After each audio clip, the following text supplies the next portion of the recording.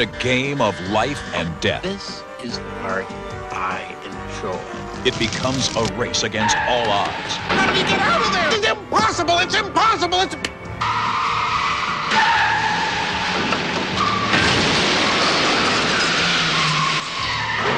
As he enters a maze of high-tech adventure. Wait a second, no practice rounds? Doesn't do you any good. No one's ever made it out of this room alive. Now, only one person can untangle the puzzle. Wallace Shawn, Sean Rhys Davies, Brigitte Nielsen, Nicole Eggert, and Corey Haim star in The Double-O Kid. Who says a little danger can't be a lot of fun? You saved my life. Hey, this is Matt once again. What about to end of the video? This is another paid request, this time for Dan. Thank you so much for that. And for those interested in requesting pretty much any type of videos, topics, reactions, reviews, commentaries, whatever, feel free to send it either directly to my PayPal or join my Patreon. Both links are down below in the info box. And this is for the Corey Haim film, The Double-O Kid, from, some say 1992, Wikipedia says 1993, but then IMDb says 1992, so I don't know, maybe I'll just pick a year just because. But the cast, yeah, Corey Haim, you also have Brigitte Nielsen from Rocky IV and Cobra. You have Wallace Shawn. He's the guy in The Princess Bride. He's the villain with the poisons. Yes! Yeah. Who our lead character, Terry Ellis, tricks with the poison. That's Wallace Shawn. He's pretty much our main villain, and his character's name is Cashpot. Maybe people were smoking pot making this film. Sean Rhys Davies is in this for a little bit. Nicole Eggert, she's in this because at the time she was going out with Corey Haim and they were in the film Blown Away around the same time. The movie is not good. It's very silly. It's very goofy. I mean, did I hate the film? No. I gotta admit a part of that is because I'm a big Corey Haim fan. I miss the guy. I mean, with him, I grew up with stuff like this. Which, by the way, this still needs a Blu-ray. The First Watchers. Come on now. But I grew up with that and The Lost Boys and Stephen King's Silver Bullet. I really liked Corey Haim. I thought he had a lot of charm to him. Even in a silly, goofy, low-budget movie like this, I still think he had charm to him. And as it was going on, there's so many like ridiculous things. I mean, before I get into the plot, let me just throw this random stuff at you. A bit where Corey Haim uses a super soaker and makes a little bit of a flamethrower. Brigitte Nielsen hires a bunch of hockey players to chase our lead through the streets. So Corey Haim's chased by a hockey gang. Ready to use him for a hockey puck, I guess. Wallace Shawn's villain has an arcade room. But it's like arcade, like there's a car and there's like a little spaceship, like those old arcade things. He uses that to kill people with. And how he kills them is weird and rather stupid and bizarre. Nicole Eggert, we first see her as a waitress on roller skates, and there's a point that she's roller skating down the street with a shopping cart. Why you're roller skating down the street with a damn shopping cart? I don't fucking know. With a Sharpie and a shopping cart? I don't fucking know. The finale involves Wallace Shawn. For some reason, his arcade machines are connected to this computer that he's using because he's been hired to inflict this computer virus in order for Corey Haim to hack and for the virus not to go to this plane that's supposed to be shot down or brought down, but back to the bad guy's lair. They're playing like this VR CG chess game that somehow by winning it, the computer virus infects the bad guy's computer instead.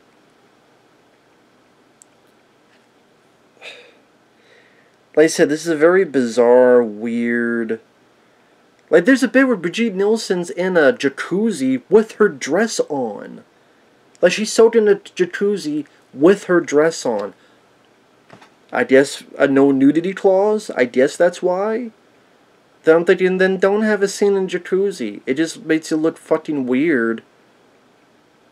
Plus, this doesn't seem like a movie that would have nudity in it. This seems like a movie made for kids.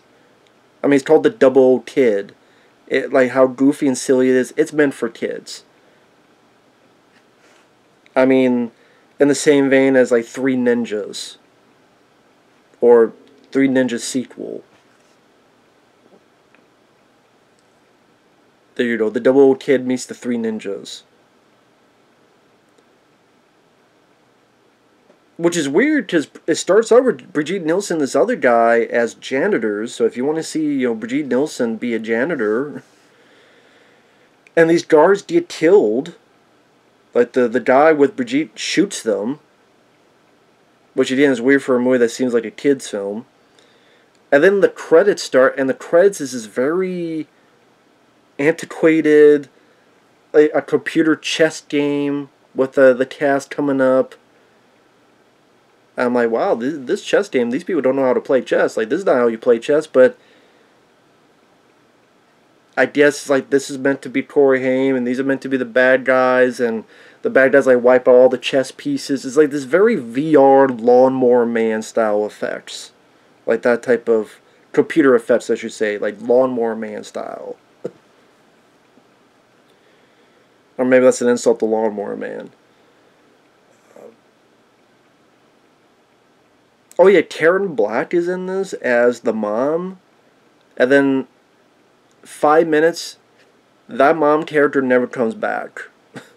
It's okay, it's Karen Black. Okay, she's just here for this little bit. Where Corey Haim is sleeping, his little brother wakes him up, and the little brother has a water pistol that looks fucking real. I mean, I guess this is the time when water pistols really do look like 6-shooters. Like, it looks like a real 6-shooter that, you know, Roger Murtaugh would have, but it's a water pistol. I'm like, wow, okay.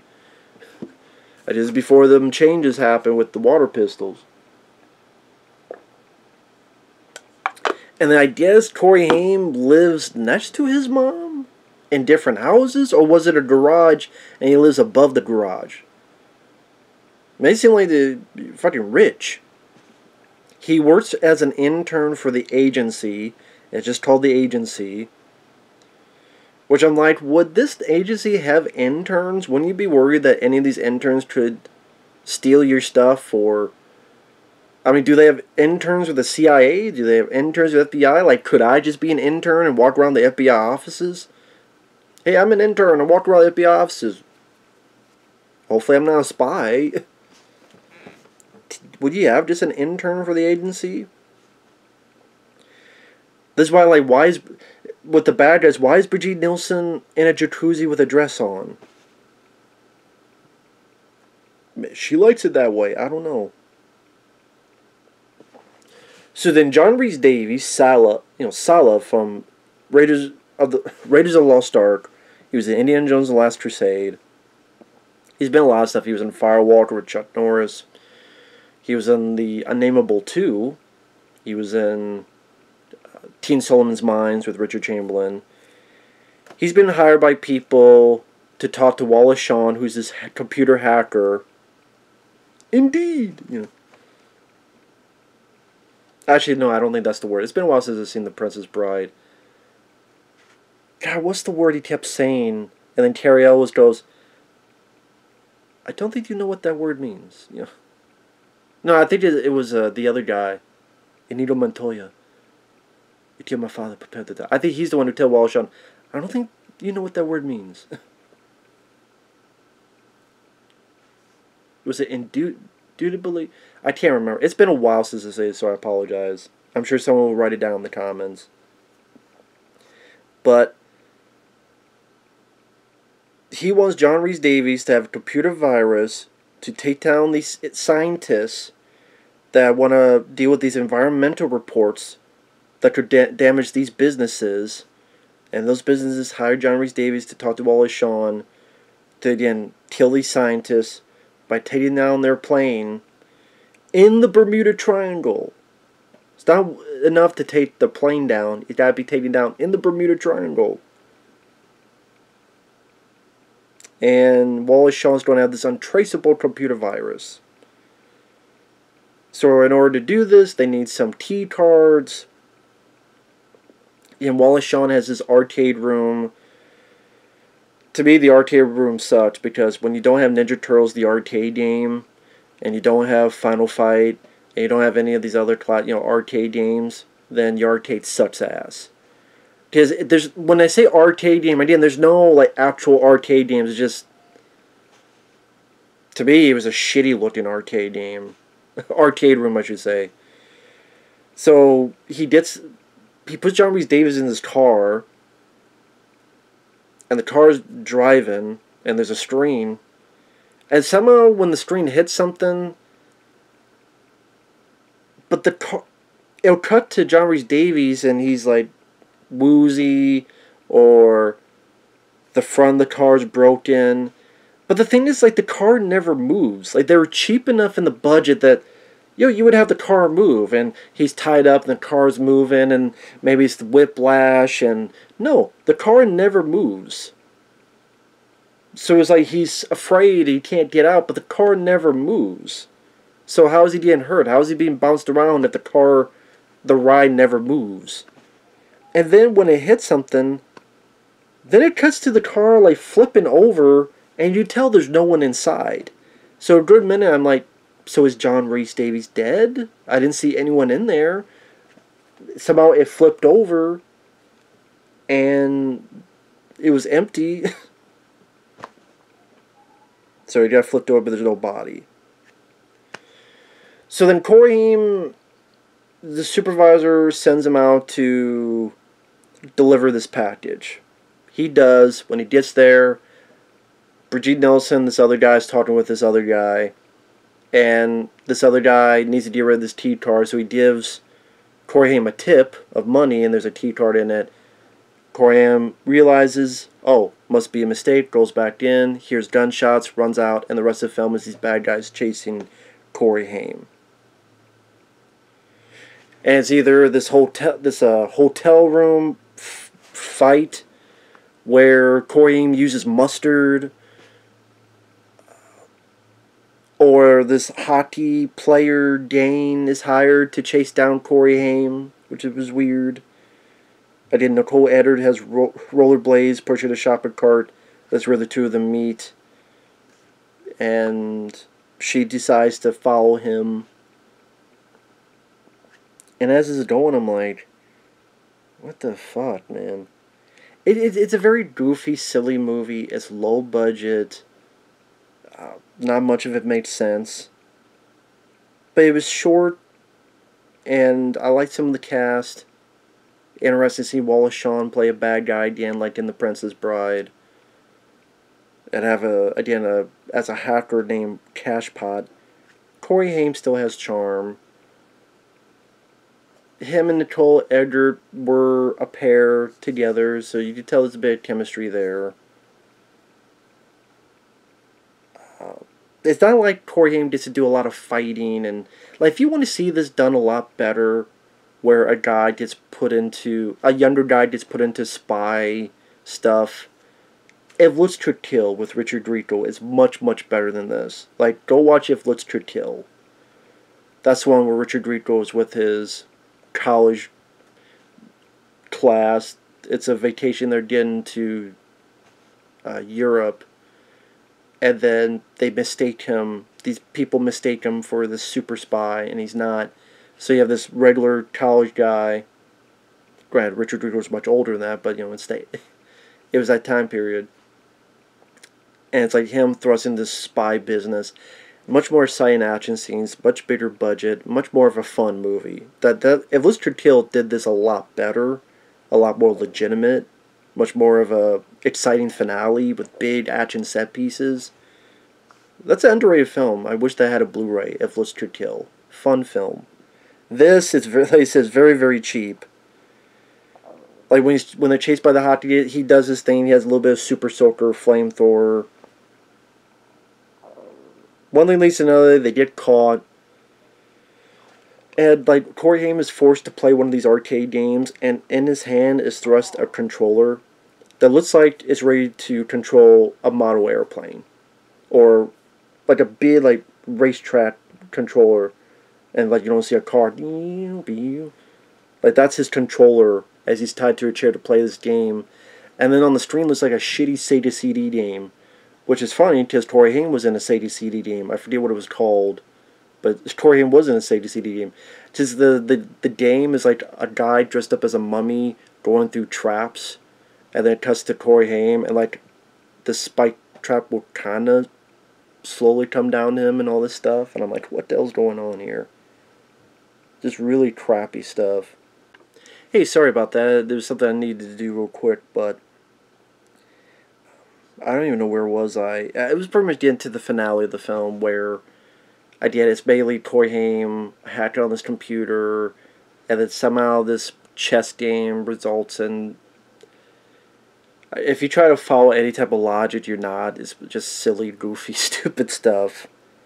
But it was so like silly, stupid, and quirky. It was kind of like... kind of interesting. Well, no, that's a lie. It wasn't interesting. It was just bizarre. It was like so bizarre, it made me wonder like what the hell was going to happen next, like I said before.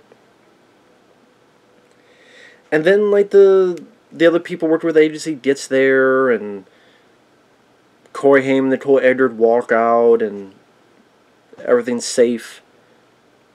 Wallace Shawn, Brigitte, Nielsen, you think they're going to do a raid with the chopper, but then somehow the computer also affects the chopper as well? So somehow the computer stuff actually affects the chopper, and it's going haywire, and it'll cut to, like, a bad computer graphic of a helicopter going around and crashing. So the movie can't even afford a real helicopter crash or stock footage of a helicopter crash. It by the computer model thing, it crashes. Even when it crashes, it doesn't even blow up. It just boom. That's it. And then it does this thing that it kind of sums up the movie where Nicole Eggert and Corey Haim walk away, and then it cuts to the computer game and two chess pieces, and one leans on the other, like Nicole Eggert leans on Corey Haim, and they go away from the frame of the camera. That right there kind of tells you what kind of movie this is, and what kind of movie it involves. It just, like I said, it's very silly, it's very goofy, it's not a good film, but I would say it wasn't a boring film, because it did move at a decent pace. And then, there's enough weird, quirky, bizarre stuff that makes you wonder what's going to happen next. Like I said, I think Corey Haim has a charm to him that carries even a movie like this. Brigitte Nielsen, she's there. I mean, she's doing what she's told to do. I've seen much worse. I've seen much better. Wallace Shawn, you can tell he's having a bit of fun being the villain in this.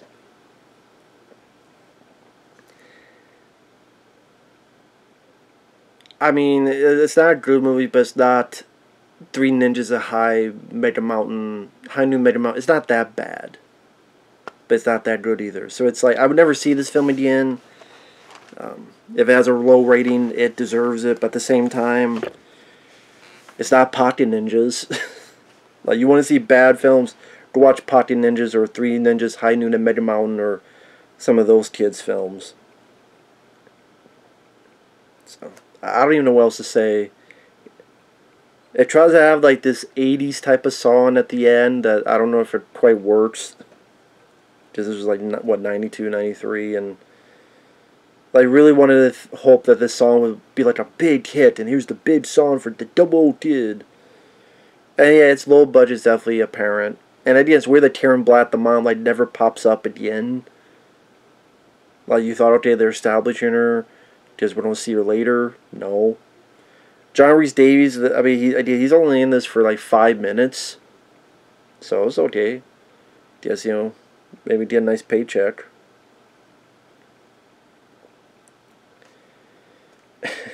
So, yeah, I don't know what to say.